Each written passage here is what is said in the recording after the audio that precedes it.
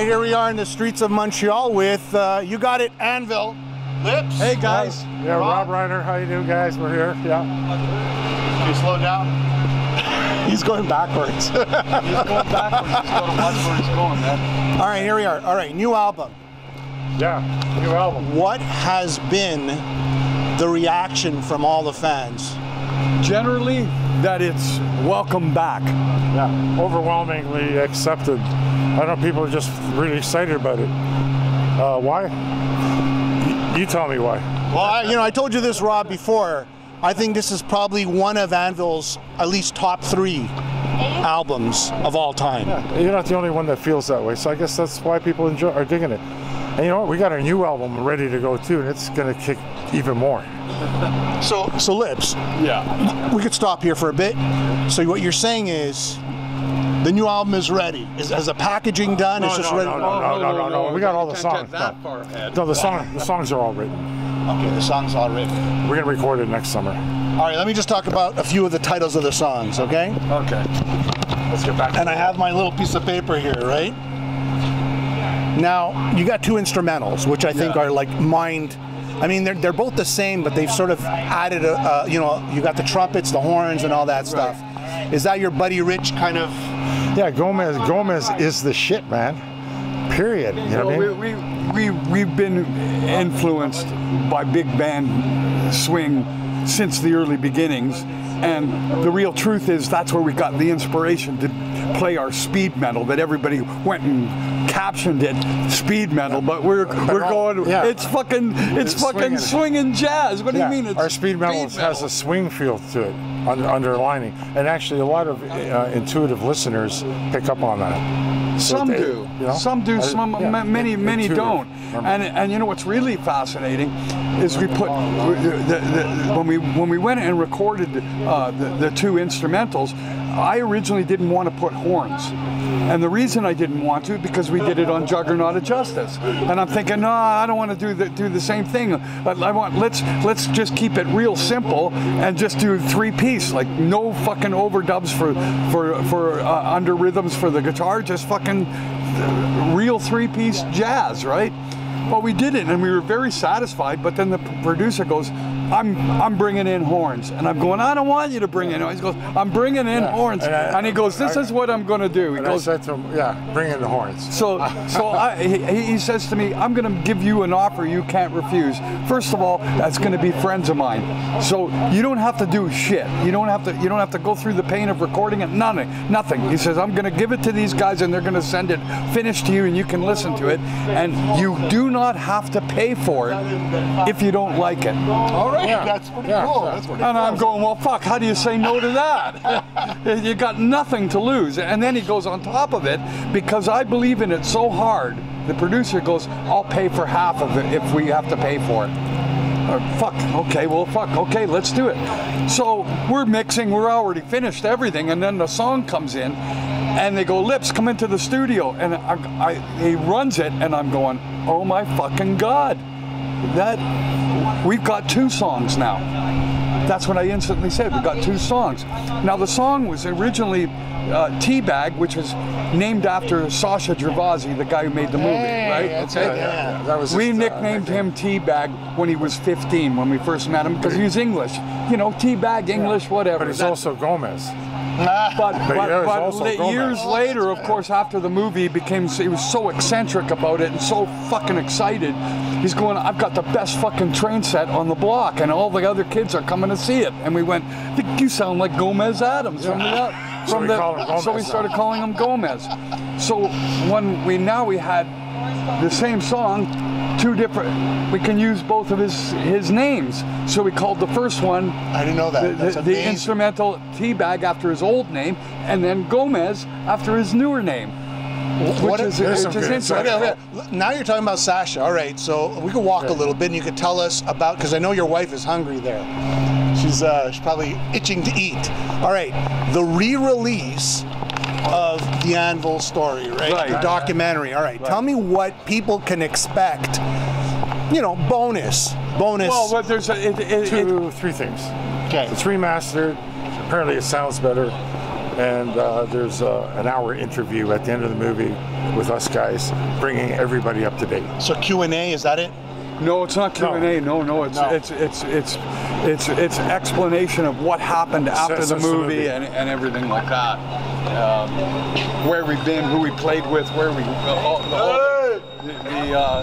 the effects that the movie had on the whole situation. So yeah, it brings everybody up to date. Okay, we're at the crossing. We're at the light here, and I think my phone's going.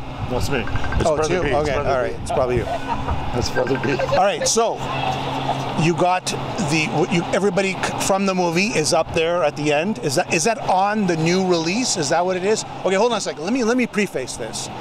You're gonna go to LA, and you're gonna premiere the movie, the new remastered version of the movie, right? Red carpet. All these celebrities are coming. It's gonna be some kind of a Hollywood blowout, and they're gonna show the movie, and then we're gonna play after the movie. We're doing an Anvil experience. Are there any scenes in the movie that weren't included? No. It's the same. It's the same movie. Okay. The reason this thing is coming back is because it's 13 years later, and there's a massive new generation of people who have no idea about Anvil. Okay, stop right here. They've never seen the movie. They never seen the movie. They never heard of Anvil. It's just new people. Okay, let's just put it this way. A guy comes up to me at one of the gigs in the States, and he goes, "How's your little son?" I go, "My little son? What do you mean, my little son? He's 25. He's going, "What?" I'm going, "Dude, he was 10 when they filmed the movie. That's 15 years ago. He's 25. And he's going, "It's fucking 15 years ago?" Yeah, well, that's what the thing people don't realize. That movie came out 15 years ago. Yeah. And the people originally, and the people that are involved in all this, we didn't see this coming. They had they've in a weird, innocent way, they test marketed it, and the reaction for it was unbelievable. And they apparently today the world needs this story. Yeah. That's what they feel. So part of it is it's a very, very hopeful. It's a very, very hopeful, brings hope to people's lives when they watch that movie, because it's about guys that never give up. Yeah. So it gives you hope. I mean, we've had every possible thing that could go wrong went wrong, but we still kept going, and that's inspiration to people. Look at, if these guys can do it, so can we. And the best part of all of this, it all filtered down, and we get to rock more. That's all that matters. What are some of the celebrities? Tell me some of the celebrities that have said, "Oh my God, I've seen this movie." Jimmy Fallon, right? Jimmy Fallon's one of them. Oh yeah. Well, how many? There's a list. The list is long. Where do we want to start? How about Dustin Hoffman? Let's start with Dustin Hoffman. Yeah. No, the list is endless with that. So there's no point in talking about it. Virtually. Yeah, but why go there? Like, and then anybody listening to this is going to go, "Oh, these guys are all full of themselves." No. How about? Hey, I asked the question. I asked the question. Not you guys. We're at the Critics' Choice Awards, okay? Paul McCartney's sitting 15 feet from Robbo and I, and we're going to go meet him. We're on our way to go fucking meet Paul McCartney, and Quentin Tarantino grabs me by the arm, and he goes, "Fuck lips, that fucking movie fucking knocked me on my ass, man. I don't fucking get it. The Critics' Choice, they gave the award to a bunch of fucking dolphins. They're a bunch of fucking no-mind assholes." And he's fucking losing his shit on me. And I'm going, "Listen, Quentin, it's great to meet you, but Paul McCartney's over there. Please excuse me." That just gives you some kind of idea of what I asked the question, Rob. I'm not trying to make you guys fool of themselves. But I just think that that's a very, very interesting. It's crossed to the mainstream to sort of like the higher up echelons of Hollywood in a sense, right? It was absolutely, because it's about artists going for it.